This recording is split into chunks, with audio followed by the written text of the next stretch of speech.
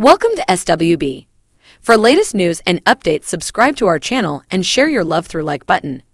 Matthew will share the news in detail. Julie Halston, a theater actor, will receive the Isabel Stevenson Tony Award for her contribution in the fight against pulmonary fibrosis, a lung illness that causes scarring.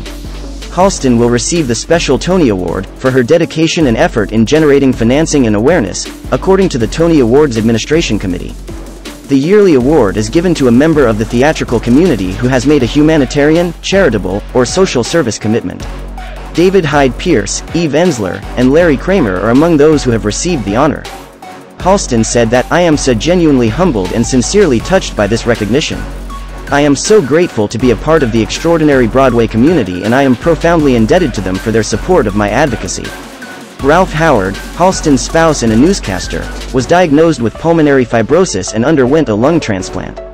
When the couple's friend, Mike Kuchwara, the theater critic for the Associated Press, died of pulmonary fibrosis in 2010, she started the annual benefit concert Broadway Belts for PFF.